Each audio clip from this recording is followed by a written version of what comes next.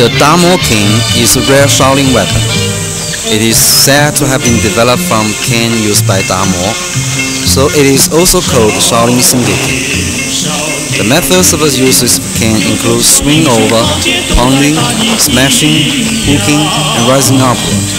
In practice, these movements should be matched with a variety of leg and body techniques so as to create a special Shaolin style.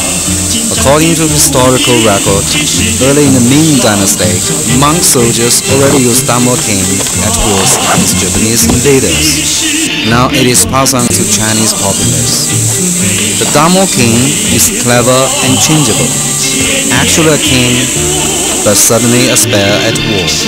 Swing, smash, strike, and pound. Even devils cannot get away unpunished.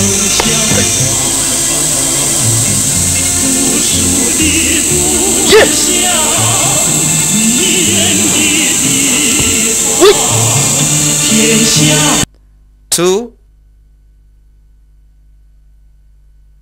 Holding the cane in a back cross leg balance. 1, 2. Rebounding the cane tape in a tiptoe stance. Circling the cane right and left. 1, 2, 3, 4, 5.